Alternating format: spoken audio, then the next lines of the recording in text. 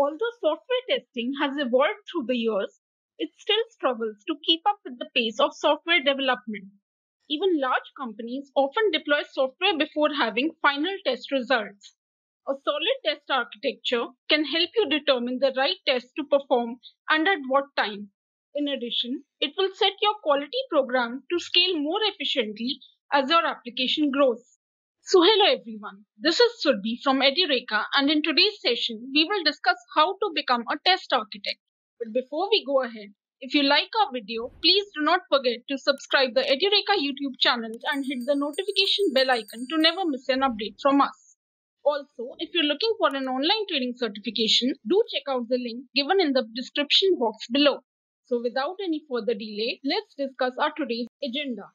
Firstly, we will discuss why become a test architect. Then we will discuss who is a test architect. We will have a look at the test architect skills. And finally, we will discuss how to become a test architect. Firstly, let's see why become a test architect. Now the answer may lie in the job opportunities. Test architect has a lot of job opportunities, and let's have a look at the numbers. In India, there are more than 5,000 vacant jobs for test architect, while in US, there are more than 17,000 jobs for test architect. This is based on the data available on Glassdoor.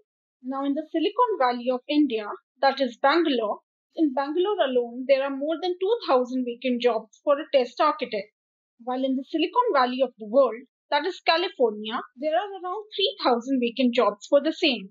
This again is based on the data available on Glassdoor. Now that the number of job opportunities, let's have a look at the salaries. In India, the average salary of a test architect is rupees 21 lakh per year, while in US, the average salary is $100,000 per year. This is again based on the data available on Glassdoor. Now that's a very good salary. Now we can see that there are ample number of job opportunities with very good salaries. That is a good reason to become a test architect. And this is going to be so in the near future as well. Testing is an important part of maintaining any software application. Therefore, most of the major companies around the world are hiring test architects. Now let's have a look at some of the major companies all around the world that are hiring test architects. They include the big companies like Accenture, IBM, Cisco, Wipro, Coforge, Cognizant, Philips, Nokia, Tech Mahindra, and many more. Let's have a look at who is a test architect. A test architect is a senior testing professional whose primary job is to design solutions to testing problems that the business faces. These solutions are solved through the application of contextually relevant processes and practices, the use of tools and technology, and by applying soft skills such as effective communication and mentoring of both the team and client.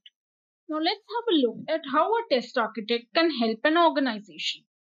They can provide test strategy across different testing levels, from module test to system test.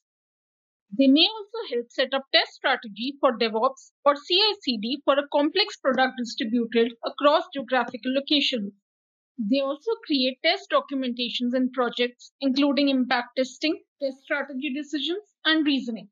They are also responsible for the overall quality of deliverables across all parameters, both functional and non-functional, including performance, security, usability, etc. They also proactively bring in continuous improvements to test efficiency and effectiveness, technical risk mitigation, test coverage, execution, and automation. Now let us have a look at the roles and responsibilities of a test architect. They include designing test frameworks for test automation and testing, directing and coordinating implementation of test automation and other test tools, designing test environments, providing guidance on the selection of the most effective test design techniques, providing guidance on technical types of testing, designing methods for the creation of test data, and coordinating testing with release processes. Now let's have a look at the test architect skills. For that, let's have a look at the job description for some of the vacancies for test architect. Now according to Tosca, here we have the job description of a test automation architect vacancy at Tosca. It includes development and rollout deployment of test automation framework capabilities, and they also require a Tosca experience as Tosca architect role or a technical consultant, and they require certification in Tosca Architect Level 1 as well as certified in Tosca ASI 1, ASI 2, AE1, AE2, TDS1, TDS2, and TQL. While the skills required for test automation architect are in CEDO, include expertise in dashboard test automation, OOPS programming concepts, programming languages like Java, .NET, and C#, development expertise in development and implementation of automation testing frameworks like JUnit, TestNG, and Selenium, and also troubleshooting and root cause analysis ability. Similarly, automation test architect job at Neurosoft requires expertise in dashboard test automation, OOPS programming concept, programming languages like Java, .NET, and C#, and expertise in automation frameworks such as JUnit, TestNG, and Selenium, UI and API level test automation expertise, XML, REST, SOAP, experience in ETL test automation framework, and troubleshooting and root cause analysis ability. So we had a look at different skills required for test architect. Now let us have a look at some of the mandatory skills that are required to become a test architect. They include testing skills, problem solving skills, mathematical and analytical skills, and oral and writing skills. Now let's have a look at how to become a test architect. The roadmap to becoming a test architect includes firstly, earning a bachelor's degree in a related field, then brushing up on your testing skills as discussed. After that, you should gain experience in a testing position. And finally, it's a good idea to gain certification in any testing technology such as a Tosca architect. Now we will see how to get started with this. So to get started with this, you can take a look at the various videos available on the Edureka YouTube channel.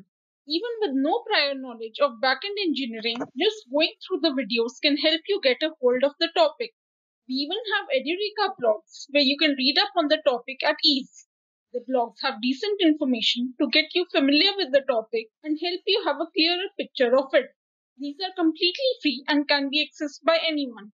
But apart from these, we also have premium courses related to test architecture, where you can get 24-hour support and lifetime access to the course content. Here you can learn at your own pace with live trainers who are extremely efficient and experienced in this field. There are certification courses where you can also add to your CV. We even have classes on Saturdays so you can work and parallelly upskill your knowledge for a better opportunity in the job market. So I'm sure this is going to help you decide on how you want to become a backend engineer.